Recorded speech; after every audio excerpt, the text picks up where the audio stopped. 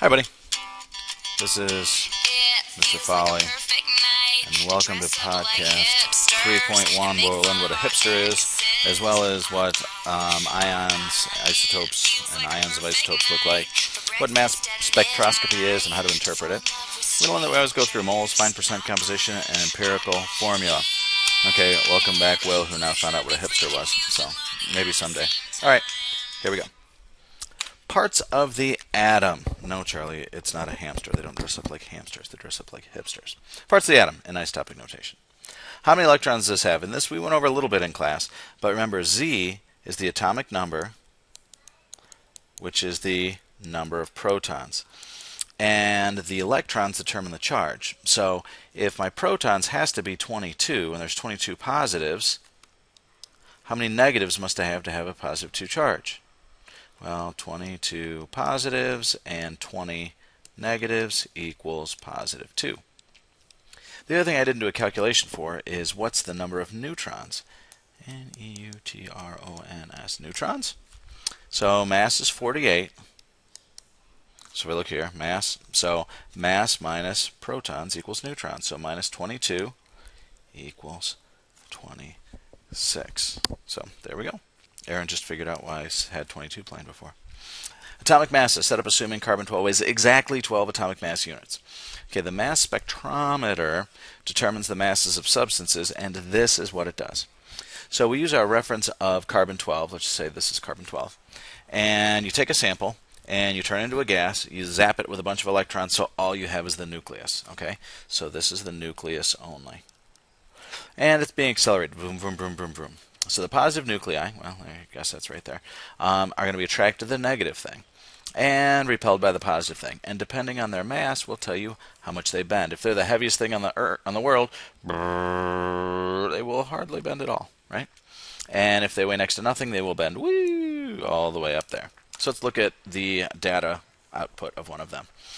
So what's most abundant? Well, the thing that's most abundant is going to be the thing that has the greatest intensity. The greatest intensity is the one that's going to have the most number of strikes here. So if I have like 90 strikes here and 12 strikes here and 6 strikes here, it doesn't have to be like that. We'll call it 16 just so they're different. This would be the highest peak, the next one, and the next one. So this is the highest peak, so this is the most abundant. So if I have a sample of chlorine, chlorine I hope you know is diatomic, right? And if chlorine weighs about 35.45 as its average mass, wouldn't it make sense that double 35 is about 70? Okay? But that's the average mass to go through this. So these guys right here that are so heavy relative to chlorine, chlorine is 17 over something, right? So looking at this, 39, 38, 37, there's chlorine 37. There is chlorine 35. Okay, so what's more abundant? Okay, well, let's hop into it. Which represent diatomic molecules? These guys do. Okay, now why? This is weird. I've got 70. I've got 72. I don't know about you. I'm feeling 72. So and 74. So how do I get these? So if I've got 35, this one right here must be 35 plus 35. And this is the most abundant, so it makes sense that that would be the next most abundant. Okay. Then right here 72 could be 35 plus 37. I don't know about you. I'm feeling 72. And then this one is going to be 37 plus 37, which would be 74, which nothing rhymes with, which is sad. Okay. Why 3 diatomic masses? Doom. Just did that. What is M over Z? It's the ratio of mass per nuclear charge. And then they scale it so it basically gives you the mass, which is so weird. I don't know why they don't call it the mass, but that's what it is, the ratio of mass to the nuclear charge. Notice that the atoms' peak height are in a ratio of 3 to 1. So notice this is roughly a 3 to 1 abundance, right? So what is the percent abundance for this? So if this one is 22, right? Well, so here's one, here's another, here's a third, right?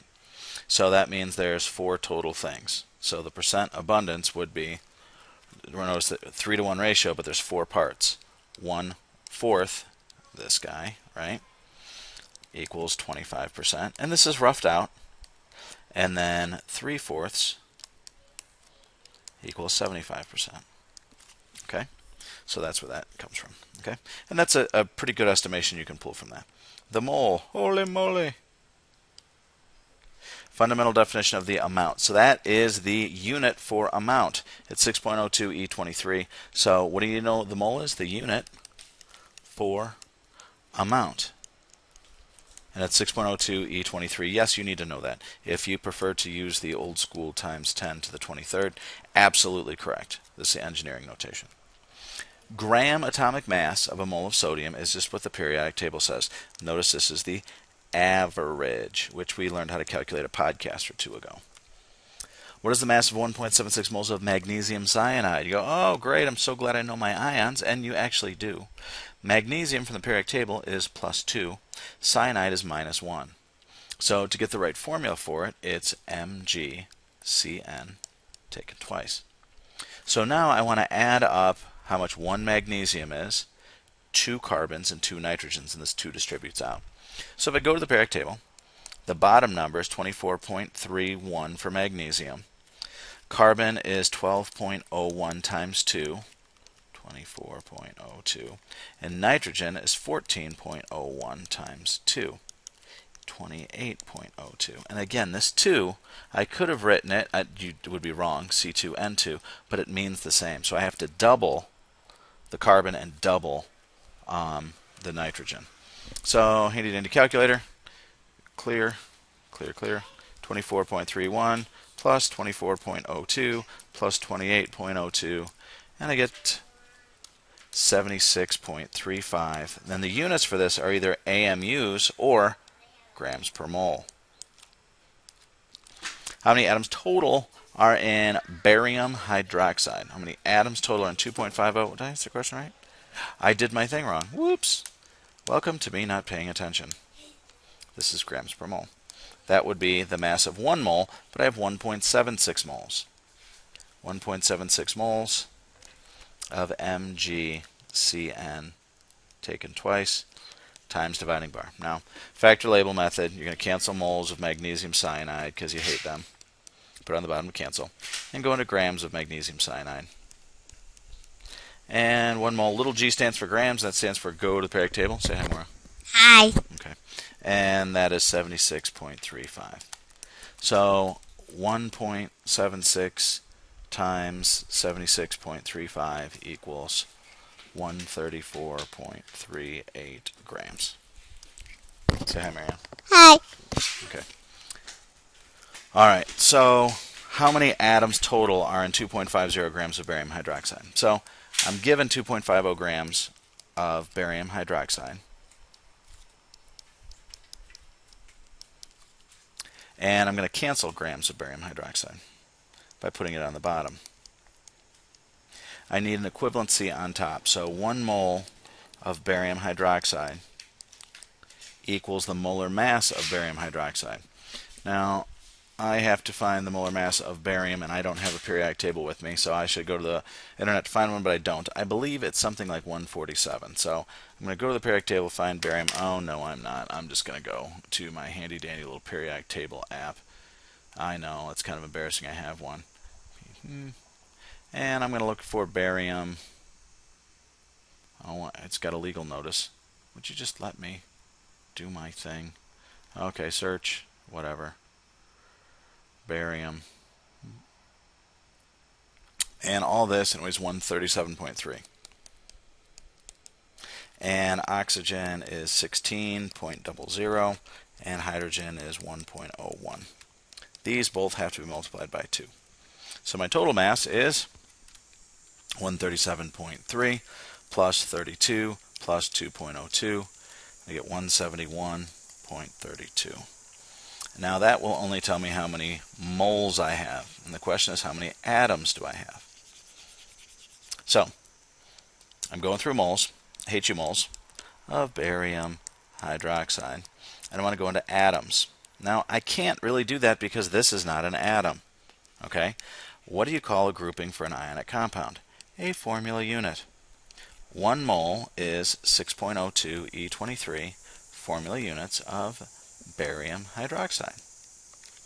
Now, I want to get out of formula units and go into atoms. And to do that, I need to know how many atoms are in one formula unit. 1 barium, 2 oxygens, 2 hydrogens, 2 plus 2 plus 1 is 5. And then I go to my calculator, 2.50 divided by 171.32 times 6.02 E23 times 5. And I have 4.39, don't forget the most important part, E22 atoms of barium hydroxide. Percent composition and empirical formula. Percent composition is the same thing we've been doing to find your grade for each one. Percent composition, percent by mass, it's always been by mass of each element in a compound. So what is a percent nitrogen in ammonia? Now you should be learning ammonia is NH3. Ammonium is NH4 positive. That's not what it's asking for. Ammonia is NH3. So the percent nitrogen in ammonia is just what's the mass of nitrogen. Go to the periodic table. And what's the mass total? 14.01 for 1 nitrogen plus 1.01 for hydrogen, but it's 3 times. So 14.01 divided by the total. Not the other part, not by 3.03, the total.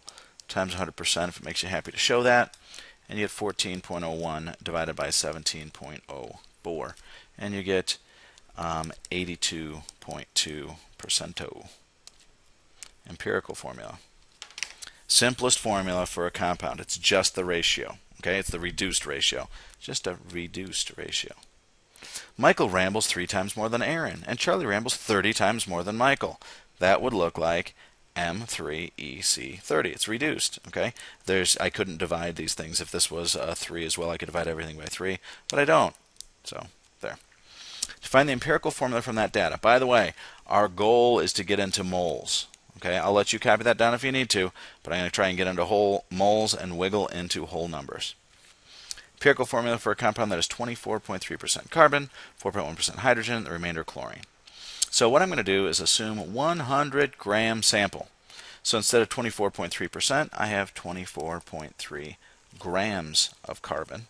I have 4.1 grams of hydrogen.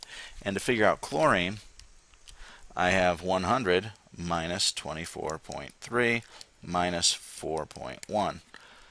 So 100 minus 24.3 minus 4.1 is 71.6 grams of chlorine. Now notice in this case chlorine is not diatomic, neither is hydrogen, because it's in a compound where it's already bonded to something else.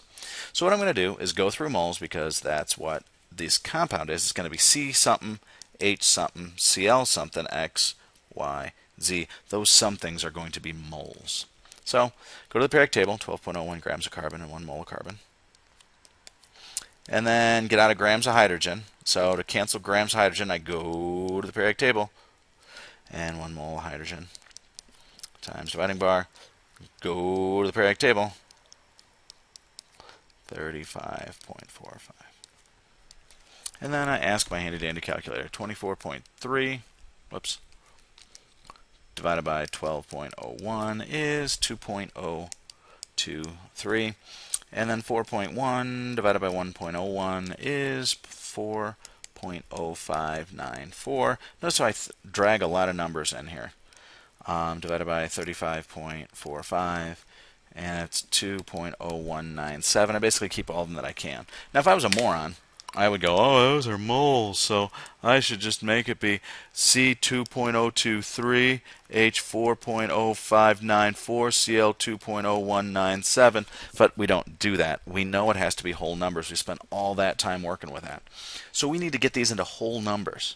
So let's divide by the smallest one.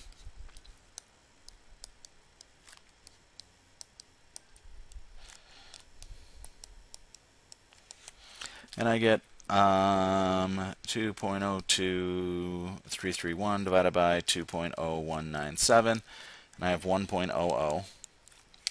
4.0594 divided by 2.0197, and I have 2.009. Whoops! No, I hit my button. 2.009. And then this is going to be 1. I'm not going to put that in my calculator. These are close enough to whole numbers. So my answer is C1, C1, H2, Cl1. Okay? Molecular formula is the exact formula. It's unreduced. So Aaron rambled twice, Michael 6 times, and Charlie 970 times. So M6E2, I should have made this number something that's reducible. So we'll pretend that's reducible, but it's the exact number. To find the molecular formula from data, find the empirical formula, like you were shown before. We'll do tons more in class, I promise. Take the molecular formula and divide it by the empirical mass for the multiplier. So if the empirical formula found before had a molecular mass of 199, what is the molecular formula? It was CH2Cl. So what I'm going to do is go to the periodic table.